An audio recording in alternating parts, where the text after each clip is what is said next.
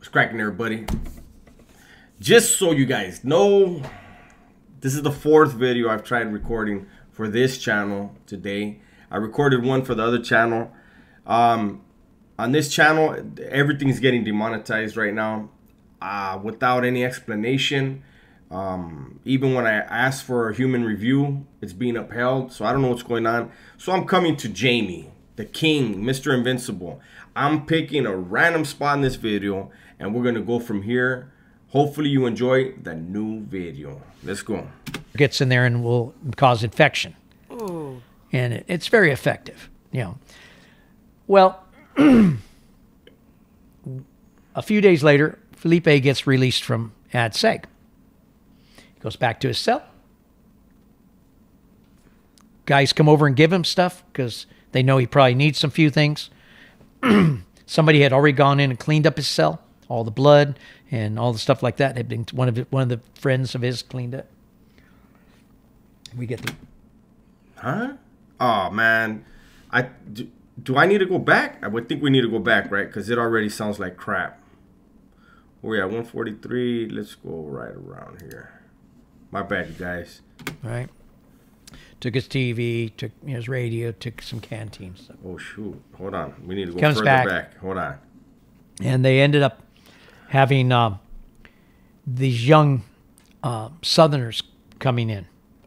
And they didn't allow, funny enough, Northerners could not get on the Folsom line. And it's a northern prison.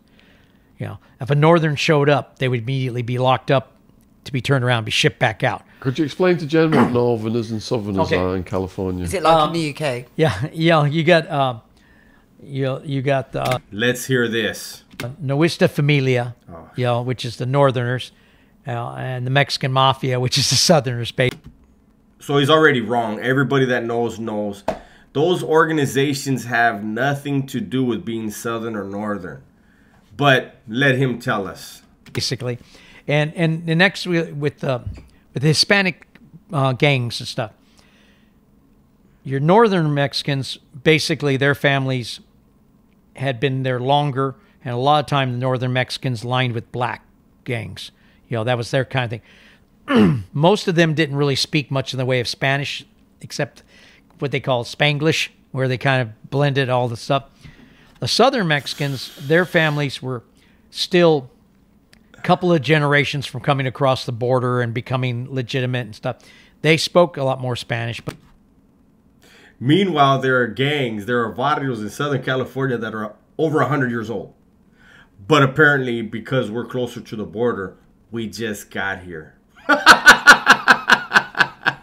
This guy, man, and they're really soaking it up. Look, they're intently listening.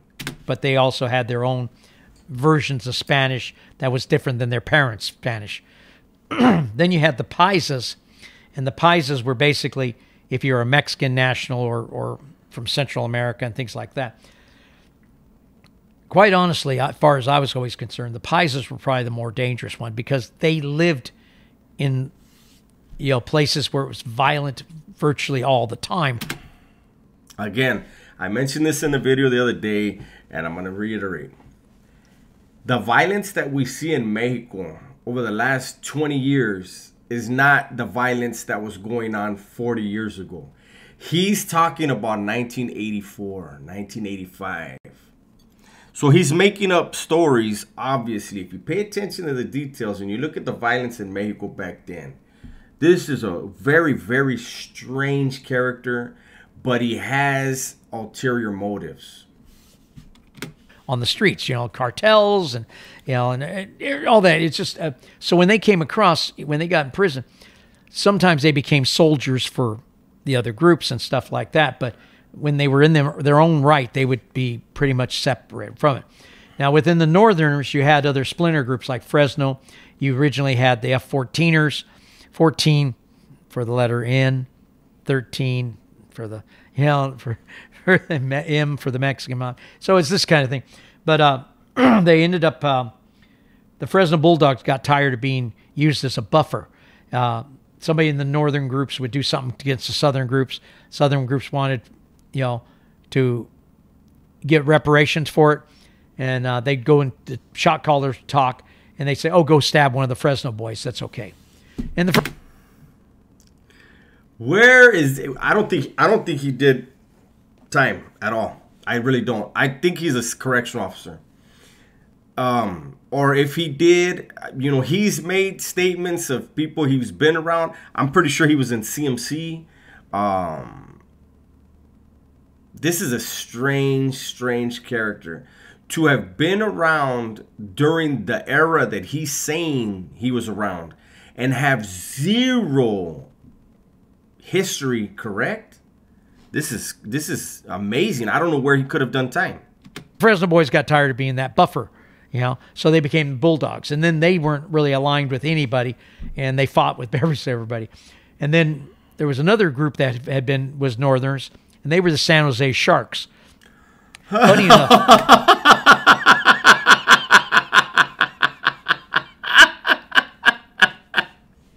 The Bulldogs is a symbol of Fresno State University, Fresno City College. They have the Bulldogs. So, and in San Jose, they have the San Jose Sharks, you know, sports team.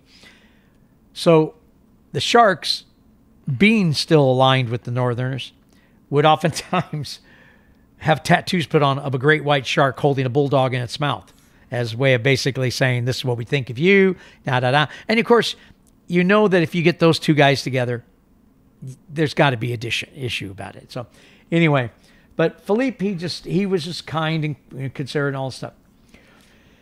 So, it was right in the 2003, 2004 time. They brought this change of these guys in. And they saw Philippe had this little garden.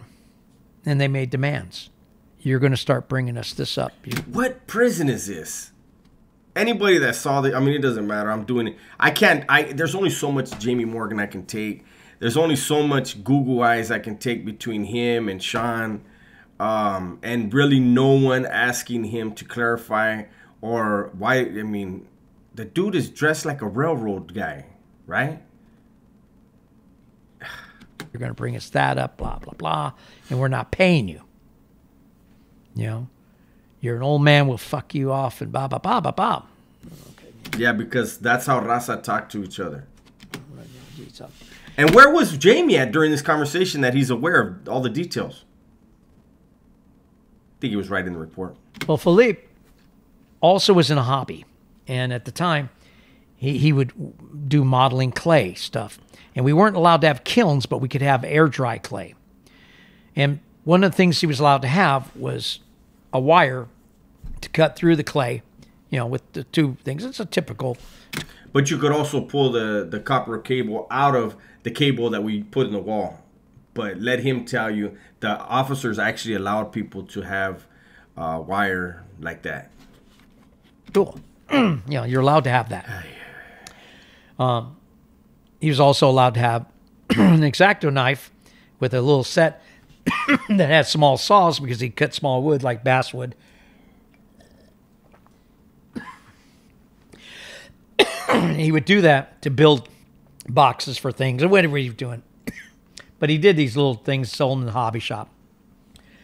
So one day he goes to chow, comes back, found out that the guards hadn't locked his cell fast enough. Somebody ran in there, ransacked, took a bunch of his stuff. Okay, I need to know what prison this is. That doesn't happen at a level 4 180. That doesn't happen on level 4 270. I don't know where this guy is that people are running in people's cells and stealing. Jailhouse thief is the only thing worse than that is a sex offender. That's how bad a jailhouse thief is looked at. You get caught stealing from anybody, everybody wants you. Right. Took his TV, took his radio, took some canteen stuff.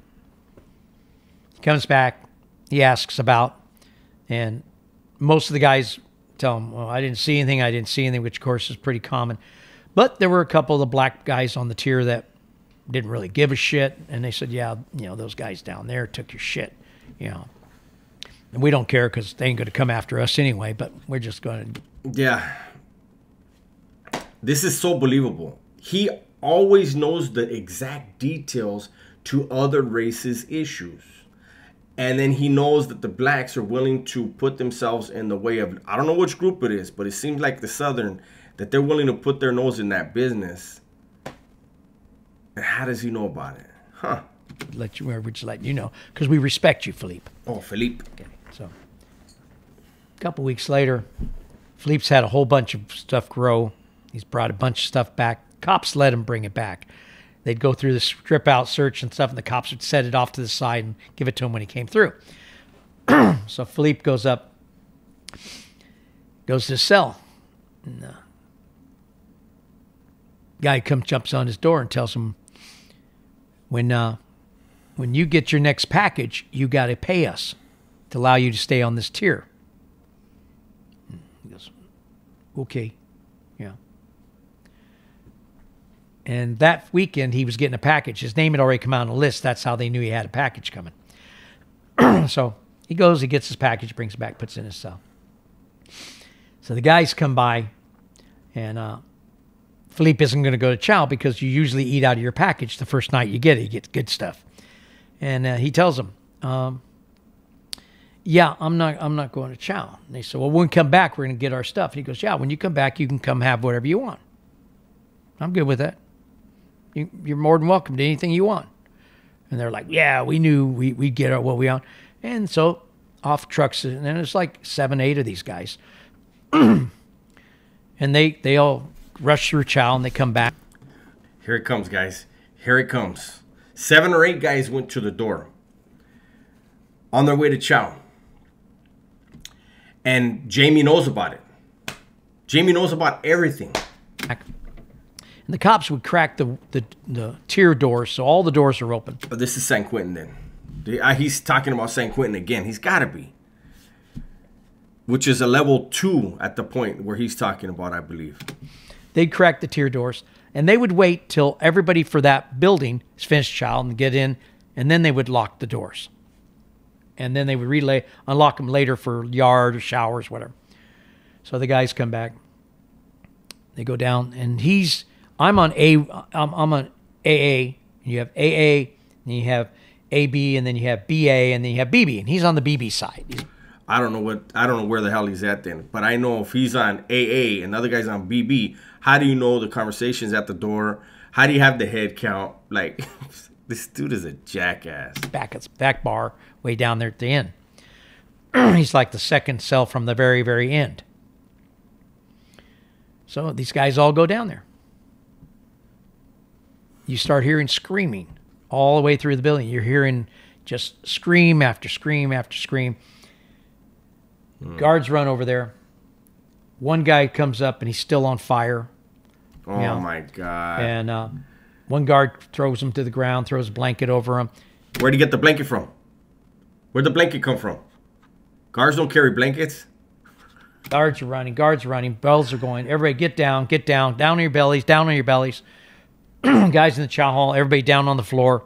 You know, doors are locked. People on the streets, park your cars and get on the floor. People in other states, everybody down, grab your blankets. Somebody might be on fire. We get it, Jaime. This was big. This was the biggest thing probably ever. And Jaime is nowhere near that tier, but he knows everything that's going on. Locked everything. Sitting in the chow hall, you can watch him walking Felipe by, and he's in cuffs. They're walking him over to medical. And Felipe's got blood all over him, right? They're walking to medical. And you see a gurney go by with the guy on it that had been burned. You see another gurney go by with a guy laying there that you can see he's bleeding. You see another gurney go by, and this guy's bleeding. You see a third gurney a fourth gurney go by, and this guy's bleeding, but, you know, from his neck and stuff. And then you see him bring these other 3 guys by in cuffs, and they've got marks on them, but they're not that bad. And they take them right over into the, like. So we know Philippe is almost as bad as Jaime. The thing is, Jaime wouldn't have used a knife. He would have broke all their bones, punched them in the nuts, made their eyes roll back. Oh my God. Let's see where this one goes. The ad seg office. Well, at this point in time, we don't really have inmates working in the clinic at the moment. So we don't really know what's going on. But somehow Jamie does. my job is I work in the watch office. I work for the captain. So I read all the DARs, the daily activity reports. I get to know everything that goes on. So they get us up. They tell everybody, go back to your cell. So I'm coming through. And there's a guy who works with me. He works for the lieutenant. We're told, go straight to your jobs. Wait. This, let me hear that. They go down, and I'm on AA. And you have AA, and you have AB, and then you have BA, and then you have BB, and he's on the BB side. He's back at the back bar, way down there at the end. He's like the second cell from the very, very end. So these guys all go down there. Way through the building, you're hearing just scream after scream with a guy laying there that you can see he's bleeding. You see another one guard, so we don't really know what's going on. But my job is I work in the watch office. I work for the captain. So I read all the DARs, the daily activity reports. I get to know everything that goes on. So they get us up. They tell everybody, go back to your cell. So I'm coming through. And there's a guy who works with me. He works for the lieutenant. We're told, go straight to your jobs. They need you there. We go over. We're sitting in our jobs. Captain walks in and said, did you see anything? Said, the reason why I paused, I thought he said the guy works for me, the one that works for the lieutenant. He didn't. The guy's going by. We were in chow. Says, well, get that typewriter warmed up. He goes, you're going to be typing. He goes, you won't be home for breakfast. He goes, it's going to be a long night. Okay. So we're sitting there. We get our stuff going. In comes the first report. 4 guys are being sent out to the outside hospital due to their injuries. Stab wounds, strangled with a wire cutter, lit on fire with paint thinner, and there was like claw marks on one of the guys across his neck and face and stuff. And then it comes in, it says, potential assailant, Felipe, and I'm not going to say his last name, but Felipe. Make that up. You made up. He's been Felipe this whole time. Now he's Felipe. Just make it up. You made up the first name, and the rest of the story. Make up the last name, player. On there. And it lists the ages of the guys. 21, 23, 24. He remembers it clearly. 25, 27, this type of thing. Felipe, 80. Then the other lieutenant clerk, he's typing up the lockup order for the 3 other guys, and he comes over and goes, yeah, they're being locked up for potentially trying to do, a robbery. Oh, my God. I don't think I could take much more of this guy. I know you guys like me to do his videos now and then, and again, I don't even know if it's going to be monetized. This never happened. Who's going to believe, first of all, that 7 people are sent after one 80-year-old man? And then that 80-year-old man, this is worse than Michael Thompson. This guy's taking the crown from Michael Thompson. And I said, well, what's happening with Felipe? He says, well, they've got him out. They've sent him out to the hospital to have him looked over. Okay. About 4 o'clock in the morning, I get notified to send out a recovery team to go and pick up an inmate from the hospital. He gets notified to send out a recovery team as an inmate. He gets told to send out a recovery team. Now, I don't know who's coming back. Felipe comes back. Turns out all the blood on him was not his. None of the blood on him. The only thing he had was he had scraped his foot when the officers dragged him out because he wasn't wearing shoes. And when they took him off the concrete, he scraped the top of his toes. That was the only injury Felipe had. And he needed to go to the outside hospital for that. Right? And so they put him in ad seg while the investigation goes on. And the 4 guys go to the hospital, and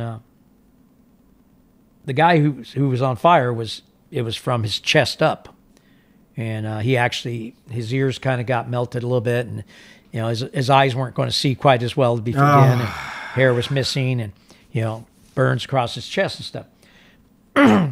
And one of the other guys had some burns too, but Felipe had used inmate napalm on him, which is... All right. So this guy had paint thinner. Where did he get paint thinner from? I don't care about hobbycraft. Where does he get paint thinner from, right? So he had paint thinner lined up. He had napalm lined up. He had a garrote made out of wire. Who knows what the claw marks were from. And these guys were 7 in a row, like a Bruce Lee movie. They all waited to see what happened to the guy in front of them. Let's see. You boil a pot of water, you put baby oil in it, and you throw Kool-Aid in it. So when you throw it on, the water burns, the baby oil cooks, and the sugar gets in there and will cause infection. Ooh. And it's very effective. Well, a few days later, Felipe gets released from AdSeg.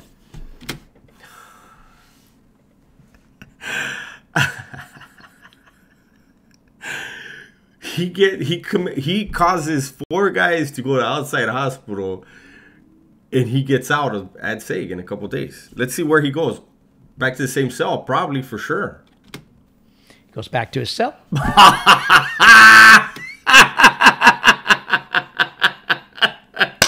I haven't watched this guy's stuff.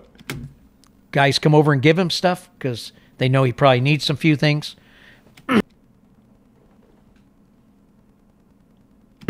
Somebody had already gone in and cleaned up his cell.